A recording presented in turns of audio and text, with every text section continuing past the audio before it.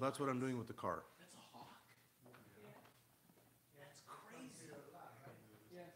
We have a lot of hawks here. How long have you been in Wedgefield? A year? Almost a few months, a year? About a year. About a year? Give or take. I think we bought in, well, I think we bought in November, right? Yeah. I think he lives there. I see hawks at UCF too. Good morning, everyone. Welcome to East Orlando Hawk Service. Good morning, everyone. It's not a Hawk service we're having this morning. It's a Sunday school class, but that's okay. We have, we could do it all, right? We make bread, we look at hawks, we fix cars, we try to fix cars. So we're going to continue our study in 2 Samuel this morning. And we're going to open up in a word of prayer. Heavenly Father, we thank you so much, Lord, for this time that we have the privilege to open the bread of life, Lord God, to dig into your word, Father, to learn some things, to be strengthened, Lord God, to be edified, and to be instructed, Father. We pray you bless this lesson. We thank you, God, for those who are here, those who are online, and those who are on their way. We do pray we have a good service this morning, Lord God. Fill us with your grace, Lord God. Fill us with joy, and fill us, Lord God, with your peace. We thank you, Father, and we pray these things in Jesus' name. Amen. So last few lessons, we've been looking at Absalom's rebellion, how Absalom had a gathering behind him, and he took the city, he took the palace, and his father and David and David's men fled to the land of Gilead, and now Absalom gathers his army. They too have crossed the Jordan River, and they're about to engage in battle. So we're going to pick up in chapter 17, verse 27. 2 Samuel chapter 17, verse 27. And let's see if I can get there. I usually turn in my Bible also. I have it in my notes, but give you a chance to turn there yourselves. Verse 27. And it came to pass, when David was come to Mahanaim, that Shobi the son of Nahash of Reba of the children of Ammon, and Machir the son of Amiel of Lodabar, and Barzillai the Gileadite of Rogelim, brought beds and basins, and earthen vessels, and wheat, and barley, and flour, and parched corn, and beans, and lentils, and parched pulse, and honey, and butter, and sheep, and cheese of kine for David, for the people that were with him to eat. For they said, the people is hungry, and weary, and thirsty in the wilderness. I would love to be there. I'm reading all these food items, and I'm getting hungry just reading them. So here we have a couple of characters, about three. Do you think it's a coincidence? Three of David's buddies that he's known for a while, and they're there to help him. Shobi, the son of Nahash. Who remembers who Nahash was? Who remembers? Nahash, his name means serpent. Who remembers who he was? That was his son. Yes, that was him. That was Nahash. Yes, that was Nahash. Nahash was the king of the Ammonites. And when Saul sent men to he went to the men of Jabesh Gilead, and he said, surrender to us. And they said, no, we will not surrender. It said, we're going to go seek help. And if we don't seek help, what are the terms of peace? And he said, pluck out your right eye and give it to us. Remember, that was Nahash. That was that Nahash. But David became friends with him, apparently, because after David fled from Saul and running away from Saul, he became friends with the king of the Ammonites, Nahash. Shobi now is one of his sons. He had another son, too, who was king. But anyways, Shobi was friends with David, Machir also, and Barzillai. They helped David, and they brought a lot of food there. I would love to be there. That would be a good shindig, as far as I'm concerned, when you have barley and parched corn and beans and lentils. I love lentils. My mom used to cook them for me when I was a kid. I still love them to this day. And honey and butter and sheep, roasted lamb. That's one thing we want to do eventually. We want to roast the lamb back in our property, but hopefully one day soon. But these men I want you to notice, these men are given special mention in the scriptures. God calls them out by name. Why do you think he does that? They were not left in the obscurity of history, but God takes time to mention these men to us. Why? Why do you think he mentions them? Because they helped David. They helped David, and God wants to know, he wants to take note that these men helped David. God watches these things. He watches when we're kind to each other, when we're helpful to each other. When a brother or sister is in need, are we there for them? One of the tragic things about the human existence is there is no one there to help you sometimes when you're in need and when you need some help. God watches us when we lend a helping hand to someone in need, to a brother or sister in Christ who is in need. Someone said, friends in need are friends indeed. How true that is. And I'm sure God laid it on the hearts of these men to help David in his time of need. And you'll notice that David and his men were fed in the wilderness. They were fed in the wilderness. Does that ring a bell? Because one day the Jews during the tribulation, they too, once they flee the land of Israel, when Christ says to them, when you see the abomination of desolation that's spoken by Daniel the prophet, flee, right? Did he not tell them to run away? And what will happen to them? Where will they flee? The woman fled in the wilderness, and she was fed there for 42 months. So here in chapter 18, we see the coming showdown between Absalom and his men and David and his men. Chapter 18, verse 1, and David numbered the people that were with him and said captains of thousands and captains of hundreds over them. It's a big crowd there. It was just not David and a handful of men that left Jerusalem and fleeing away from Absalom. He said captains of thousands and captains of hundreds over them. And David sent forth a third part of the people under the hand of Joab, and a third part under the hand of Abishai, the son of Zeruiah, Joab's brother, and a third part under the hand of Ittai the Gittite.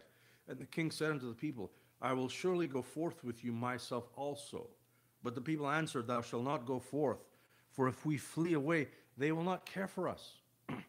Neither if half of us die, will they care for us? But now thou art worth 10,000 of us. Therefore, now it is better that thou succor us out of the city. Succor is the old English word for help. And the king said unto them, What seemeth you best, I will do. And the king stood by the gate side, and all the people came out by hundreds and by thousands. And the king commanded Joab and Abishai and Ittai, saying, Deal gently for my sake with the young man, even with Absalom. And all the people heard when the king gave all the captains charge concerning Absalom. Very important point here in this verse. So if you remember back when Absalom was asking for advice, there were two men by his side, Ahithophel and Hushai. Ahithophel said to Absalom, get a bunch of men right now and pursue David. Don't give him an opportunity to flee across the Jordan River. Now's your chance to chase after him. And Hushai, who was David's friend, who happened to be Absalom's advisor, said, No, Absalom, don't do this right now. Gather the entire army of Israel and chase after David. Remember, David is with some of his best trained men. SEAL Team 6, the Delta Force, the Green Beret, the Rangers, they're all there. They're around David. Be careful. Don't pursue them. You need more men. You need more weapons. You need more equipment to pursue them. But all this was done to buy David some time. And it did buy David time, because David was able to cross the Jordan River, set camp on the side in the land of Gilead. And here we read that he organized his men into 3 companies, led by Joab, Abishai, and Ittai, respectively. Thousands of men were there. It wasn't just a small group of people. Thousands of men. Likewise, today you're going to see a similar thing happening, I believe, in Christendom. Here in the land of Israel, there was a time where the people didn't want to follow David. They wanted to follow Absalom. But there were still men left who wanted to follow David. Today, have you ever asked yourself, are you willing to follow Christ no matter what? We're living in the days of the falling away. The Bible talks about in 2 Thessalonians the signs that we will see before the coming of the day of Christ. It talks about before the Lord comes to take his church. In fact, there's a question that we can apply practically in the New Testament. Will he find faith? Are you going to stick by the stuff? Are you going to stick with your Lord? Or are you going to go after the Absaloms of this world who promise you the world, the world, but deliver an Atlas? But the good thing is, I believe there's still Christians, and the scripture is clear on that God always has a remnant. God always has a remnant. I want to be part of that remnant, even if it means standing alone.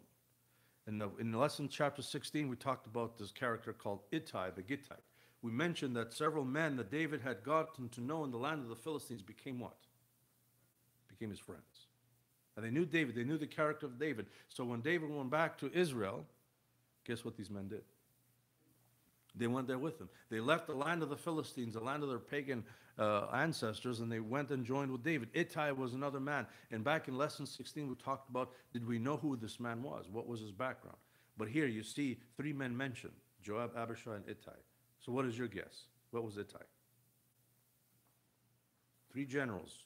David took his entire military and broke it down into 3 camps, 3 companies. So what do you think Ittai's background was? Military. He was some kind of military leader in the land of the Philistines who became friends with David. And he left and he joined David. And if you remember back in lesson 16, we talked that David, when Ittai came to see David, David says to Ittai, you just came to Israel. Go back and stay with Absalom. He doesn't know what's going on. You can tell him that you just arrived and he's not going to harm you. But Ittai told David, no, I'm going to stay with you. And back in the lesson, we mentioned that Ittai went back to Jerusalem. That was not right. I mentioned that David pressed the issue and tells him to go back, and he does, but that was not right on my part. The truth is, Ittai did not go back, even though David pressed him to go back to Jerusalem. If we read 2 Samuel 15:22, let's read that passage again clearly. 2 Samuel 15, verses 20 through 22. And here is the discussion that David is having with his friend Ittai, who just happened to arrive in Jerusalem as all these things were unfolding. As the rebellion of Absalom was unfolding, Ittai had just arrived. 2 Samuel 15:20, whereas thou camest but yesterday, should I this day make thee go up and down with us? David is talking to Ittai. Seeing I go whither I may, return thou and take back thy brethren. See, he was not alone. Mercy and truth be with thee. And Ittai answered the king and said, as the Lord liveth, and as my lord the king liveth. Here's a pagan man who is confessing what? As the Lord liveth. Where did he hear about the Lord? From David. From David. As the Lord liveth, and as my lord the king liveth, surely in what place my lord the king shall be, whether in death or life, even there also will thy servant be. Is that your heart today regarding your Lord? The Lord Jesus Christ.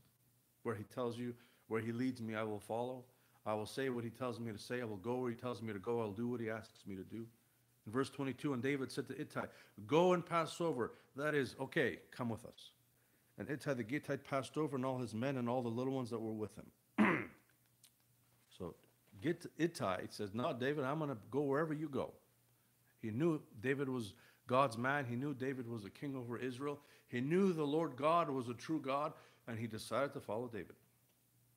Paul says, be ye followers of me as I am a follower of Christ. And we have to be examples to the younger ones. Us older Christians, we have to be examples to the younger Christians. Don't be surprised. These young men will look up to you. Especially, they look up to you. They don't say it, they don't understand it, but they look up to the older men. We have to be an example for them. So here, David, when he organized his men into 3 companies, he also expresses his desire to go into battle. Remember, David was a warrior. Perhaps he was likely in his latter years, and he couldn't fight as well. His reflexes were not as fast, but he probably could still handle the sword better than a newbie or a novice. But they didn't want him to come with them. They said to David, stay here, stay here. They're going to pursue you. They're not going to be after us. They're going to be after you. You stay here. You stay here and stay in the protection of our camp.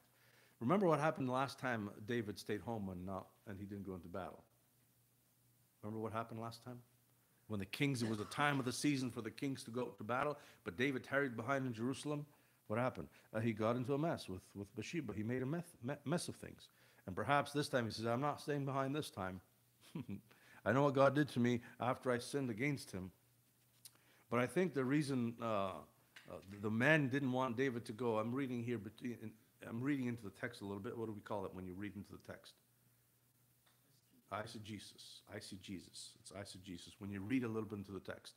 I think the men knew that David had a soft spot for Absalom, and when time came to fight, he would have probably not fought as hard in order that he may not see his son die. And they were likely afraid of that. They knew that David would have been not a sore spot, but a detriment to the success in the battlefield, because he probably would have tried to protect his son at all costs. And when you're in battle, you can't be indecisive in battle. A split-second decision can cause the life of you and your men. So, but they told him, look, they stay behind. They're going to look for you. They're not going to look for us. And David listened to his leaders. The leaders of Israel told David, no, you're not coming with us. You're going to stay behind. And this is the sign of a true leader. What does he do? He listens to his men.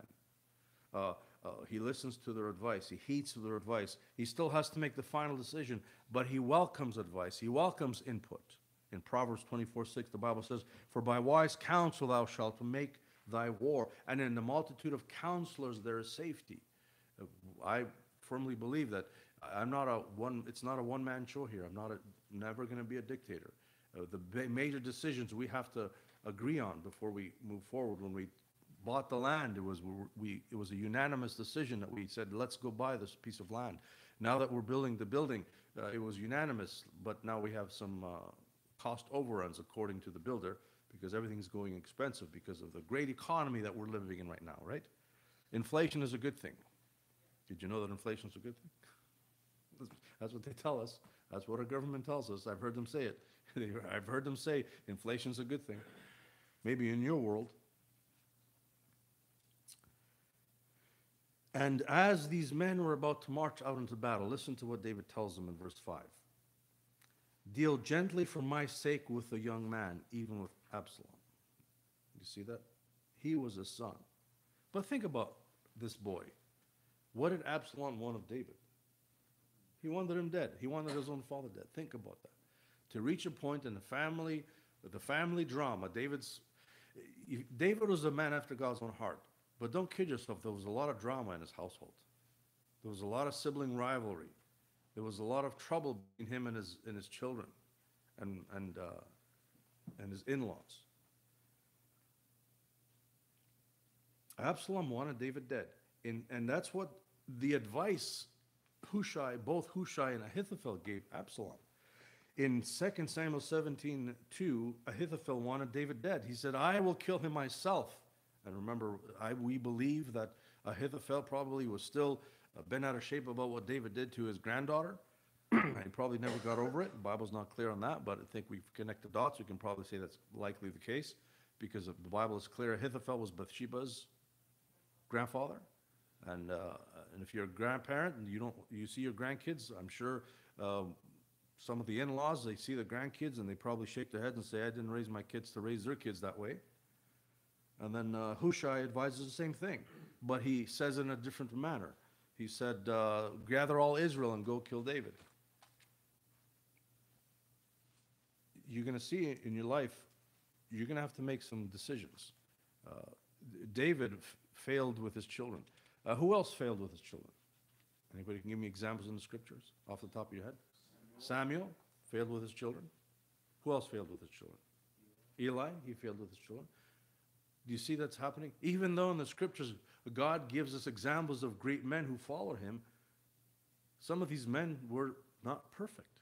They still had shortcomings and failures, and God is clear to show us that he's not looking for perfection. In fact, one of the commandments in the Old Testament is train your children. It's the father's responsibility to do that. And you as a Christian are going to have to make these tough choices.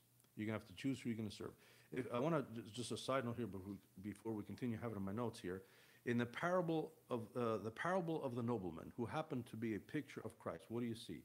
What did the servant say about the nobleman? Let me read it to you. Luke chapter 19, verse 14. "But his citizens hated him and sent a message after him, saying, 'We will not have this man to reign over us.'" That's a general attitude among people. The lost people don't even want him to be their savior. But again, I think this transcends even among Christians today. Will you have Christ reign over you? Oh, you're saved. I don't doubt you're saved. I don't doubt you've trusted Christ as your savior. I don't doubt that you believe that he is the Son of God and he is the King and he is the Lord of Lords and the King of Kings and he's the Master and he has the preeminent place. But have you allowed him to be that in your life? Absalom and his men said in their hearts, "We will not have David to reign over us." They didn't want David to reign over us. He's too old. He's too inactive. He's not doing. And today, many Christians live in a manner that says, "We will not have Christ to reign over us." I don't doubt that he's a savior, but they have not made him Lord of all. That's a part of maturity as a Christian. You get saved, it's like a child. Does a child know that mom and dad are there in front of it at the beginning? He doesn't. he grows into the awareness that that's my mom and that's my dad and they care for me and they provide for me. Likewise, as a Christian, you know that Christ is God. Yes, he's Lord, but have you made him Lord over every area of your life, over your marriage, over your finances, over your career choices, over your hobbies, over everything? He wants to be Lord, not just on Wednesdays and Sundays. He wants to rule over all of your life, not just the ones that you let him. So when I was a kid, the illustration that we used to use, have you let Jesus into all the rooms in your house? That's what they would teach us when we were kids.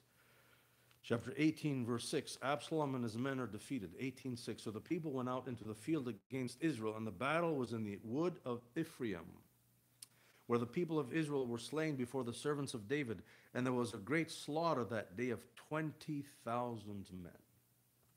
For the battle was there scattered over the face of all the country, and the wood devoured more people that day than the sword devoured. If you remember what we mentioned, the fact when David crossed over the land of Gilead, he didn't only have a couple of guys with him. He had thousands of men. And most of these men, what do you think were? Trained military men. Those who were fiercely loyal to David, who have been in battle with him year after year. They were with him and he defeated the Syrians, defeated the Ammonites, defeated the Moabites, defeated the Philistines. They were there with him and they were going to die with David. And they fought against the men of Israel who took Absalom's side. And we mentioned how Absalom won the kingdom. Through what? Through deception and flattery. And what will the Antichrist do when he shows up according to the book of Daniel? Same thing. By flatteries, he will gain notoriety and power in this world, and people will follow him blindly. Likewise, these men followed Absalom blindly to their what? For what? For what? We mentioned several lessons ago that Absalom was a type of the devil, the Antichrist, and Judas, and we showed you the verses, how the typology. Now, types are, what's one thing about typology? Types are not perfect.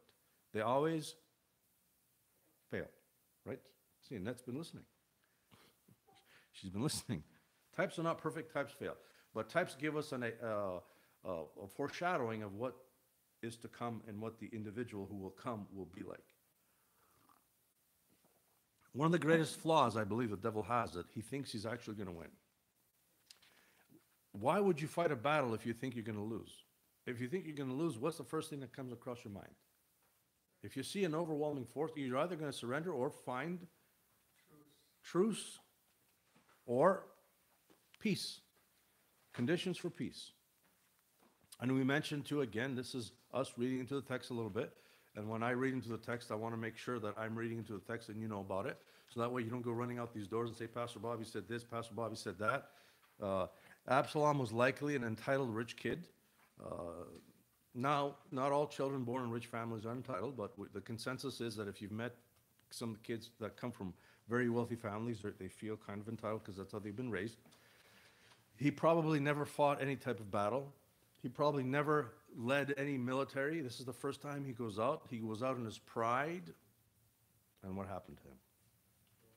He fell. What does the Bible say? Pride cometh before fall, and destruction before a haughty spirit. So that's what happened to Absalom. He thought his pride was going to win the battle. You don't win the battle with pride and gumption. You win it with skill and planning and meticulous battle plans. Likewise, the devil thought he could overthrow God, and he's still trying to thwart God's plans. You're going to see as we get close to this battle, we're going to be bringing types of the devil in, because when Lucifer rebelled against God, the only picture I believe that God gives of what happened was the picture between David and his son Absalom. I'm going to explain in a future lesson why you think that, why I think that. So one day the devil's going to realize that he's lost, but it'll be too late for him. No one can challenge God and come out on top. Even you as a Christian. I'm not saying you challenge God, but how do Christians challenge God today? The average Christian. How does the average Christian challenge God? Sin, and by living their own way. By living in a manner that displeases God, by saying, I'm going to do what I'm going to do. I'm a self-made man. I'm going to go down I'm going to do things the way I want to do them. I don't care what the pastor says. I don't care what the teacher says. I don't care what the Sunday school teacher says. I don't care what my mom says. I don't care what she says. I don't care what they say. But you know what's going to happen? Eventually, it's going to catch up to you. I was teaching my kids a few days ago. I said, you stray from the Lord slowly. No Christian wakes up one day and says, you know, I'm going to quit following God today. It happens slowly, gradually. And I tell my kids, I've seen people that I know, 10, 15, 20 years, it eventually catches up to them. The Lord's not going to let them go. If you're a child of the King and you're straying from your father, guess what he's going to do? He's going to come after you. He's going to chase you. Why? Because he loves you, because you're his child, and he's not going to let you make a mess of things. But he's going to let you fall flat on your face to the point where you have no choice but to look up. Look up.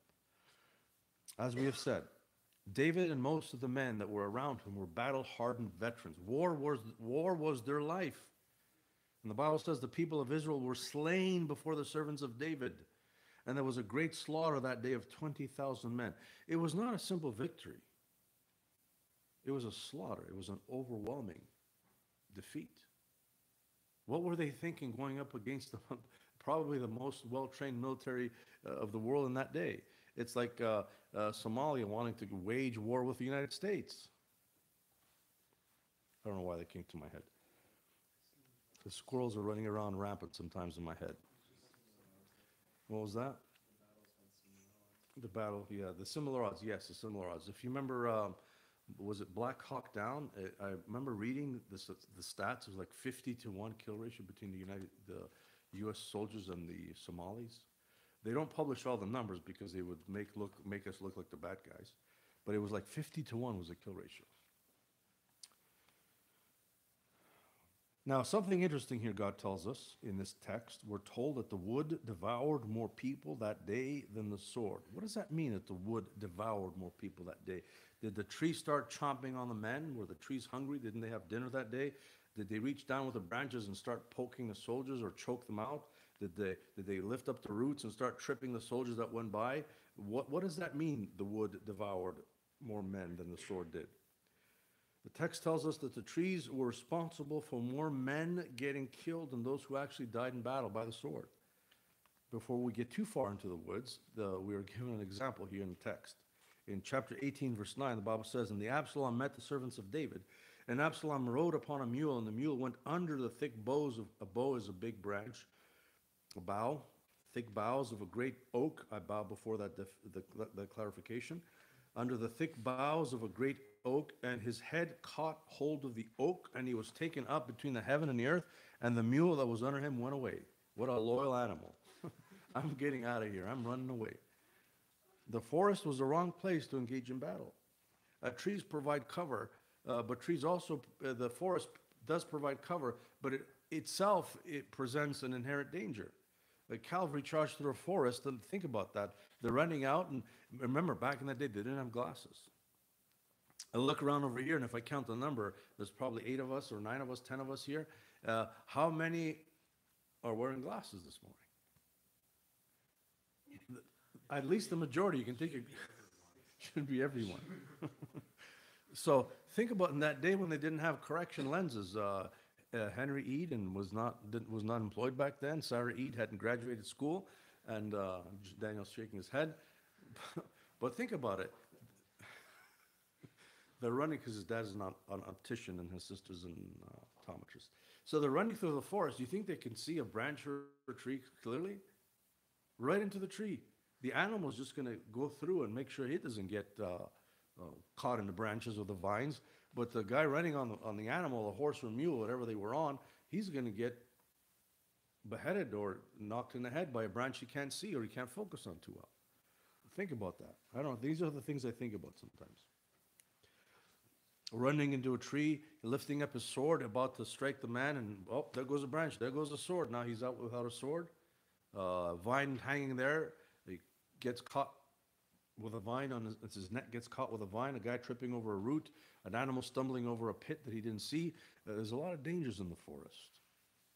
It's possible that some men strayed too far from the company and they were met with a bear or a lion or a pack of wolves. Some fell into swamps or pits. And then being trapped there, they were cut down by David's men. The wood devoured more people than the sword. And I'm sure God had something to say about that too. Now, Absalom, the great leader, notice the details that the Bible give us. We got to ponder at them sometimes. Absalom was riding a what? A mule. He's the great leader of Israel, and he's riding a mule. Why wasn't he on a horse? Right? If you a cavalry charge is done by what? Horses, not mules. Yeah, they're battle-trained horses, not mules. So this is Absalom. What God is doing is, I think he's painting us a picture of what Absalom thinks he is and what he actually was. He was not the great leader. He would have been riding a horse, and he would not be in the forefront. Maybe he couldn't ride a horse. Riding a mule and riding a horse are two different things from what I read. They're different animals. They behave differently. They walk differently. They're built a little differently. So when you got to learn how to ride a mule, and likewise you got to learn how to ride a horse. We know that the king's sons were given mules. Now mules are stronger than horses, and they are more sure-footed, but they're not as nimble and not as fast as horses. 2 Samuel 13:29. And the servants of Absalom did unto Amnon as Absalom had commanded. Then all the king's sons arose, and every man gat him upon his mule and fled. Now perhaps mules were better for riding long distances and for the terrain, but everyone used horses in battle. Donkeys and mules have been used in warfare since the ancient times, and usually not always for riding. They were used for pulling equipment, for transport, for supplies. Horses, though, are more fearless in battle and more nimble. And they tell us in World War I, the British Army realized they needed about 15,000 horses a month in World War I. They didn't have tanks in those days, and that's how many horses they were losing. And they calculated that almost 500,000 horses owned by the British Army were killed during the First World War I. We talk about the loss of life in the wars, but sometimes we don't mention the loss of the tragedy that the animals suffer themselves because of men's wars. So here in Absalom is in the forest, and he was caught by the head by some branches. Think how difficult that is. In Sunday school class, we're told that his hair, he had long flowing hair, long bushy hair. Perhaps he missed his appointment with a barber that day, and we're always shown that he was caught in his hair. I remember that in Sunday school class. Maybe you weren't taught that, but I remember that from Sunday school when I was a kid. But the Bible says his head caught hold of the tree. Think about that. That must have been, the branch had to be, as he was walking through the forest, the branch had to be at the right location, had to be at the right angle, had to be split in a certain way, and it had to be concealed enough that he couldn't see it. Do you see what I'm saying here? Maybe the next day he should have called his barber. But I think God had a hand in this. I think God had a hand in this and led him exactly down the right path to the point where the tree was just there. The branches were wide enough, forked enough, at the right height, tangled enough to be able for him to get caught by the head. And the thing is, he was trapped in those branches because we'll read that someone sees him and goes and tells Joab. So whatever it was, however he was caught in the branches, it was enough to keep him from freeing himself, from delivering, from breaking the branches or from wiggling out of it. The Bible says he was taken up between the heaven and the earth. One commentator said he was rejected by both. How true that is. Yeah, the earth didn't want him and heaven didn't want him. He was rejected by both. And that's the devil too. That's the devil. The devil eventually is going to be taken and be thrown into a pit. More on that in a moment. But what was hidden, the rebellion goes at a deeper level. What was hidden from Absalom and his men was, or they couldn't see it themselves, that God had promised to protect and to preserve David. So when Absalom and the men of Israel were going up against David and his men, guess who were they fighting against? They were fighting against God. And I'm sure as they were running through the forest, charging the men of Israel, the men of David, God had something to do with it, I'm sure. In Acts 5:39, Gamaliel said, "But if it be of God, he cannot overthrow it, lest haply he be found even to fight against God." And I believe that's the Absalom's men. They were actually not only fighting David, they were fighting against God. Chapter 18, verse 10, the death of Absalom. And a certain man saw it. What did he see? Chapter 18, verse 10. He saw Absalom hanging from a tree. Caught. His head was caught in the tree. How his head was caught in a tree, I can tell you. But I believe what the Bible says. He was caught in a tree and told Joab and said, "Behold, I saw Absalom hanged in an oak." And Joab said unto the man that told him, "And behold, thou sawest him, and why didst thou not smite him there to the ground? And I would have given thee 10 shekels of silver and a girdle." And the man said unto Joab, now listen to how he responds to Joab. "Though I should receive 1,000 shekels of silver in mine hand, yet would I not put forth mine hand against the king's son. For in our hearing the king charged thee and Abishai and Ittai, saying, Beware that none touch the young man Absalom. Otherwise I should have wrought falsehood against mine own life, for there is no matter hid from the king. And thou thyself wouldst have set thyself against me." I trust in Joab, right? Then said Joab, "I may not tarry thus with thee." And he took 3 darts in his hand and thrust them through the heart of Absalom while he was yet alive in the midst of the oak. And 10 young men that bare Joab's armor compassed about and smote Absalom and slew him. And Joab blew the trumpet, and the people returned from pursuing after Israel, for Joab held back the people. And they took Absalom and cast him into a great pit in the wood, and laid a very great heap of stones upon him. And all Israel fled, everyone to his tent. So what I glean from this passage here is that he was caught pretty good in the branches. Enough so that one man ran back to Joab and said, "Hey, I saw Absalom, and he's caught, and he's hanging from a tree." So Joab castigates the young man and said, "If you saw him there, why didn't you kill him? Why don't you strike him dead? Why you come tell me? You're a soldier." And then the man responds to Joab and says, "Had I killed him, you yourself would have turned against me and reported me to the king. And had the king given a command, you would have been the first one to kill me." What does that say about Joab? No one trusted him. They followed him as their leader, but they didn't trust him. Because that man, from his testimony, he knew Joab. He knew what type of individual Joab was. And he feared that he would be double-crossed by Joab himself. No amount of reward would have made him trust in Joab. You meet people like that in life. I had some coworkers I work with, but I wouldn't trust them as far as I could throw them. I work with them every day. I gladly work with them. We have a good working relationship, but I don't trust them.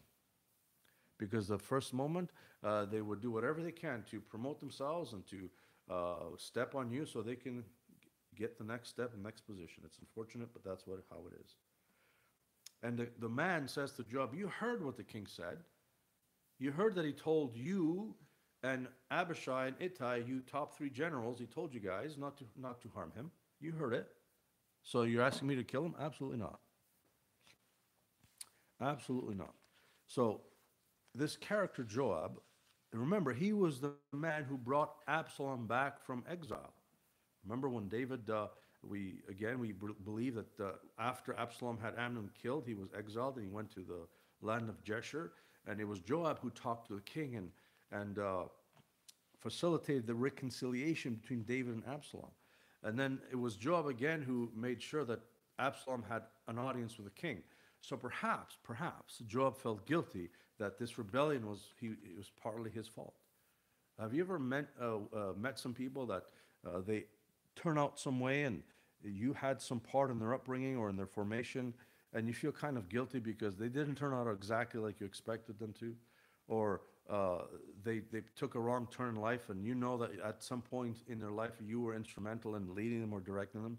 I think about that sometimes. I meet some people and I see how they ended up. Now, I'm not saying they're bad people or evil people, but I had a part in their formation when they were younger, and I see them now, and it kind of weighs on me a little bit. I feel kind of responsible for the way they may have ended up. Again, just me. This is just me speaking as a human. In the end, we're all bound by our own decisions, and we're adults and we make our own decisions, and we have to suffer the consequences of our decisions. But sometimes I think about these things. So Joab was one of those men who proved to be useful, but also he was unruly.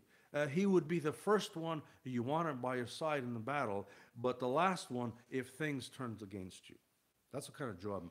That's the kind of man Joab was. If you wanted to fight an enemy, you'd call Joab.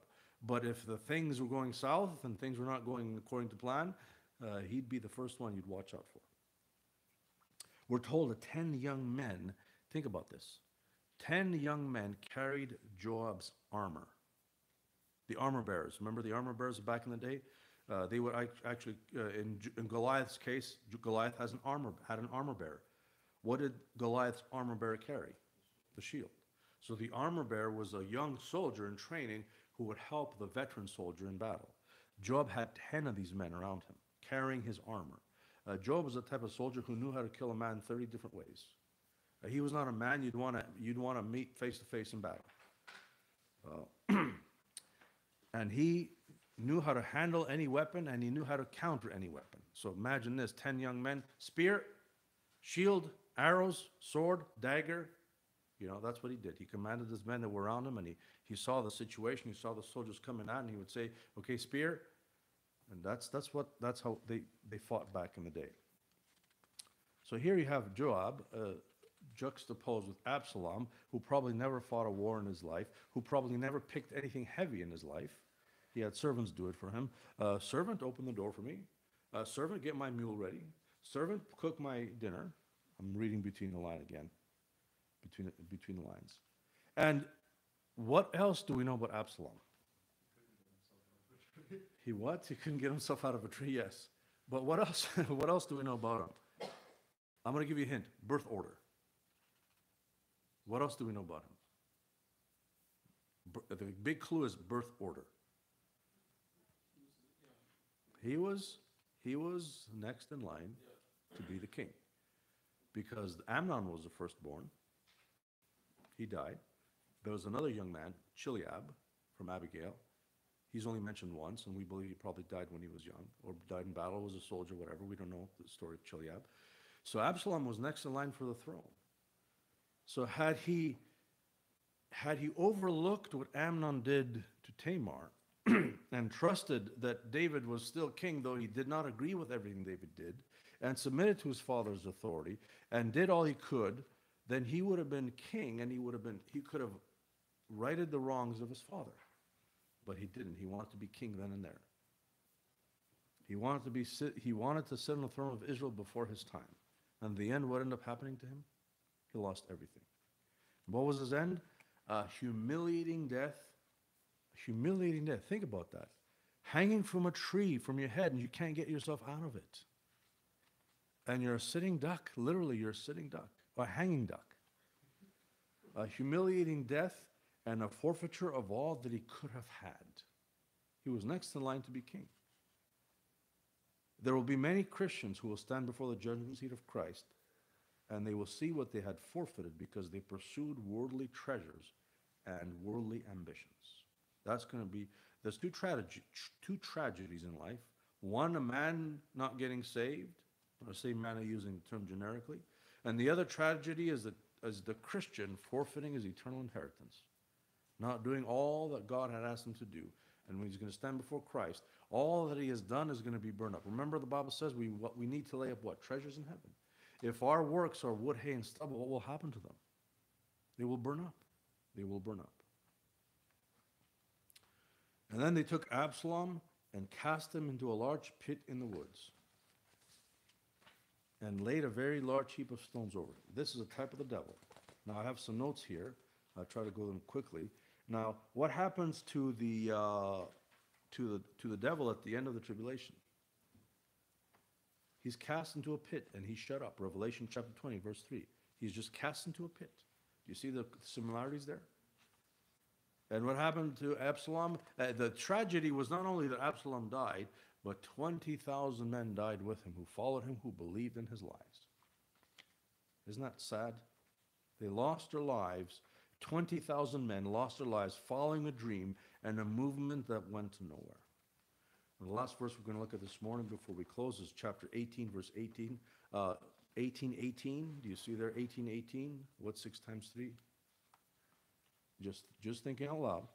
Now, Absalom in his lifetime had taken and reared up for himself a pillar, in verse 18, which is in the king's dale, for he said, I have no son to keep my name in remembrance, and he called the pillar after his own name, and it is called unto this day Absalom's place. Who else went into his own place in the New Testament? Who? Judas. Judas went in his own place. Absalom had his own place named after him. See, it's not a coincidence.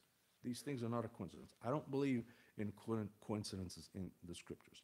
But as you read this verse, 18:18, there'll be those who are going to raise up their arms and they're going to start waving, contradiction, contradiction. Back in 2 Samuel 14:27, the Bible says, and unto Absalom there were born 3 sons and 1 daughter, whose name was Tamar. She was a woman of fair countenance. And here the Bible says he had no sons. Well, in the other verse, he had 3 sons. Well, hold on a second. Put on your thinking caps. What could have happened from one verse to the next? His sons could have died young. They could have been eaten by a bear, strangled by a vine. They could have been caught in a tree themselves. But you see, you use your thinking caps. They could have died. People died back in the day. So it's a possibility that Absalom was growing up and he had 3 boys, and eventually the boys met their end somehow, some way the Bible doesn't tell us. But it came a point in his life where he saw, I have no more children, I have no more sons left. So to not be forgotten, he sets up a pillar. He sets up a pillar for himself. Does that ring a bell? He sets up a pillar for himself, called it after his own name. What will the Antichrist do during the tribulation? He will set up an image. And what is the image called? What does the Bible call this image?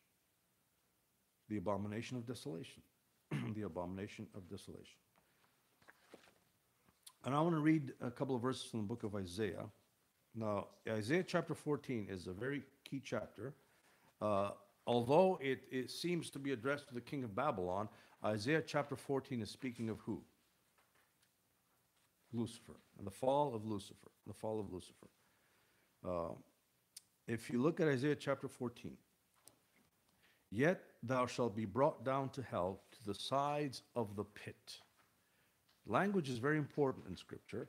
Absalom was thrown into a what? Into a pit. And verse 19 of chapter 14, now again, chapter 14 of Isaiah, the context is the fall of Lucifer, the fall of Lucifer.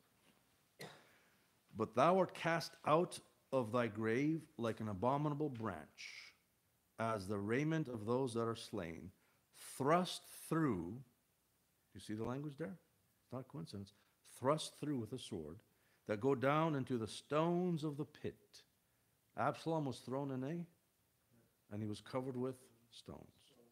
Words are very important in Scripture. The Holy Spirit doesn't do anything by coincidence. As a carcass trodden under feet. Verse 21, prepare slaughter for his children, for the iniquity of their fathers, that they do not rise, nor possess the land, nor fill the face of the world with cities. And verse 22, for I will rise up against them, saith the Lord of hosts, and cut off. Do you see that? Cut off. All the progeny of Absalom was cut off. From Babylon, the name, and the remnant and son and nephew, saith the Lord. And the context of this chapter, again, we said it's Isaiah 14:12. It describes the fall of who? If you look at 14:12, Isaiah chapter 14:12, very important verse in the Bible, it says, how art thou fallen from heaven, O Lucifer? Do you see that? How art thou fallen from heaven, O Lucifer? So if you go out into the world and you ask a lost person, you ask the lost person, who is Lucifer? What do you think they're going to say? Satan. Even the lost people know who he is. How art thou fallen from heaven, O Lucifer? Now, this chapter seems to be written to the king of Babylon, but it's God's judgment against the anointed cherub. And likewise, Absalom met his demise. He had an untimely end, and he was thrown into a pit, covered with stones, and that's how he was remembered. That's how he was remembered. A son of the king. What an end. What an end to Absalom. Revelation 19:19 says, and I saw the beasts and the kings of the earth, and their armies gathered together to make war against him that sat on the horse, and against his army. Likewise, Absalom and his men, and their armies gathered to make war against David, and against him who sat on the throne of Israel, and against his army. But they were slain. That's the end of all rebels. You cannot fight against God and win. So we're going to continue the story with Absalom next week, and we're going to see when David hears the news of his son's death, he just almost loses it. Yet another son he lost. Okay, we're going to end here, and we're going to be back in about 10 minutes, 8 minutes for Sunday morning service.